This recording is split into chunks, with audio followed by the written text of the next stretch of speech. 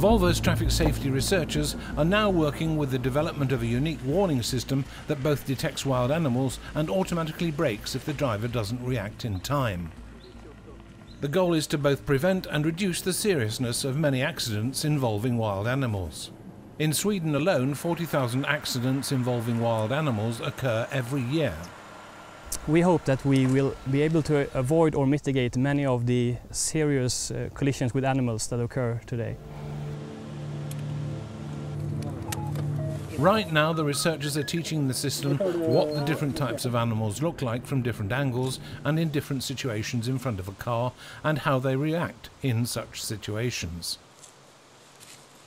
Here in the zoological park, it's all about collecting information relating to shape, size and movement.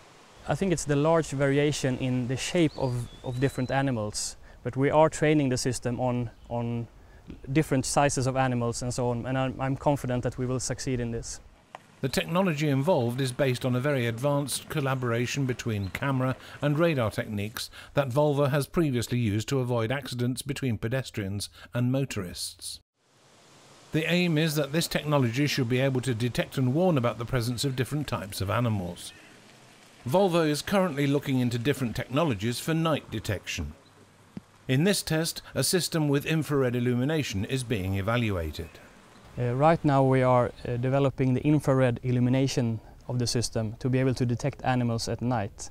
And since most animal collisions occur in darkness, it's extremely important to have night detection.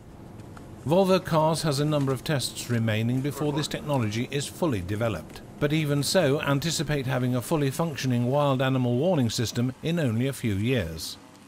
A system capable of avoiding collisions with elk, deer and reindeer.